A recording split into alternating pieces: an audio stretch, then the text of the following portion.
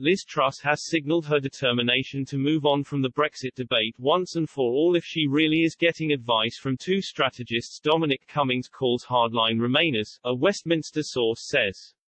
Mr. Cummings, a fierce critic of the Foreign Secretary, took to Twitter last week to suggest, without providing evidence, that her campaign was being run by Jason Stein Roland Rudd, literally the most Remain and Rejoin camp. Mr. Rudd is the founder and chairman of FGS Global, formerly RLM Finsbury, a PR company, where Mr. Stein also works, the brother of former Home Secretary Amber Rudd. Mr. Rudd was until 2019 chairman of the Open Britain campaign, one of 5 organisations underneath the People's Vote umbrella which pushed for a second referendum.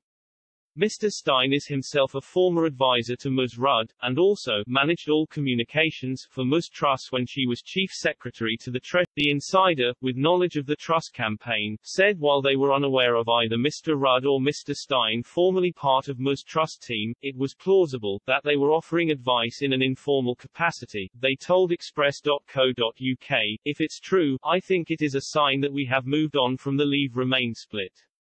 Sure, there are a handful of Remainers like the Japanese soldiers still fighting World War II, but for the overwhelming majority, Brexit is That's how Liz treated it from the moment the referendum result was known. Dom is obviously a staunch Rishi supporter and has been for some time.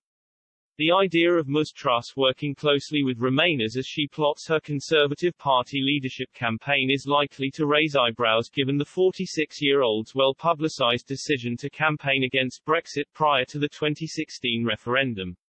In February 2016, she tweeted, "I am backing Remain as I believe it is in Britain's economic interest and means we can focus on vital economic